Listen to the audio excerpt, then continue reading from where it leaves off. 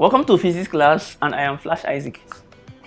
Today I'll be taking you through the differences between mass and weight. Mass versus weight. Now, like you already know, mass is the quantity of matter in a body. Quantity of matter. Remember, we said that matter is anything that has mass and occupied space. So this is a matter, it has mass. This marker is a matter, it has mass. This board is a matter, it has mass and is occupying this space. Now, what quantity of matter is in that body?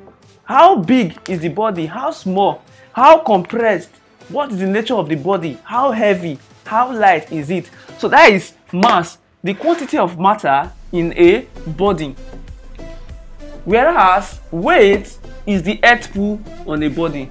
Let's say this is a ball. Let's give it a mass of 5 kg. So 5 kg is the quantity of matter in this body. But weight is the earth pull on a body. Weight is the earth pull on a body. Now, when you throw something up, it comes down, right? So the earth is pulling it down. The earth has force. So that force pulls a body down. So the weight of a body times the pull of the earth is what makes weight. So the mass of the body times the pull of earth is what makes up weight. So the pull of earth is called gravity. So gravity or gravitational force on earth is approximately 9.8 meter per second square over time. While velocity is the displacement over time. So G is equals this. This body is 5 kg. Weight W is equals mass times gravity equals m times g. So this body on earth is 5 kg and the gravity on earth is 9.8 meter per second square. Therefore the weight of this ball will be 5 kg times 9.8 meter per second square, 49 kilogram meter per second square. So kilogram meter per second square is the same thing as Newton. That's the unit of Newton. So the four differences is mass is the quantity of matter in a body, weight is the earth pull on the body. Mass is measured in kilogram or gram, while weight is measured in kilogram meter per second square or Newton. Mass is the same everywhere.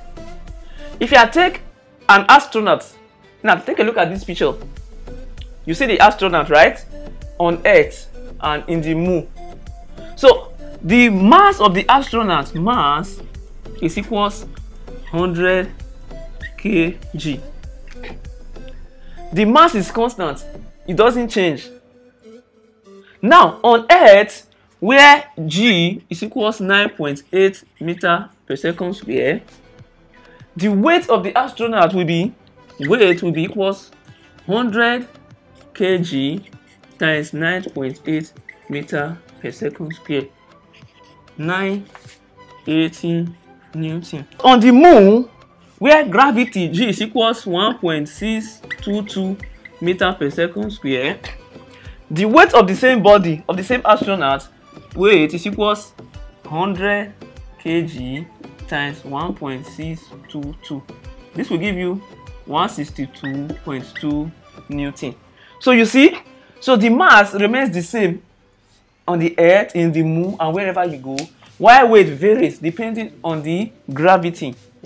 And when there is no gravity, where gravity is equals 0, nothing pulls the body down. So when you throw something up, it begins to go up, it begins to float and float and float and float. It goes up. Mass is a scalar quantity. It is the size that matters. 20 kg, 30 kg, 40 kg. So we are concerned about the magnitude. Whereas weight is a vector quantity. It's a force. Weight is a force. So it has magnitude, size, and it has direction. We can say the force is moving down. You see here? So this force is moving down, or we're applying force this way. We represent the directions with arrow. So weight is a vector quantity. While we can measure weight, a mass with chemical balance or being balance, which work based on the principle of moment. We measure weight using a spring balance, which work based on the principle of Hooke's law. So that's the difference between mass and weight. Thanks for watching. Check out my other videos.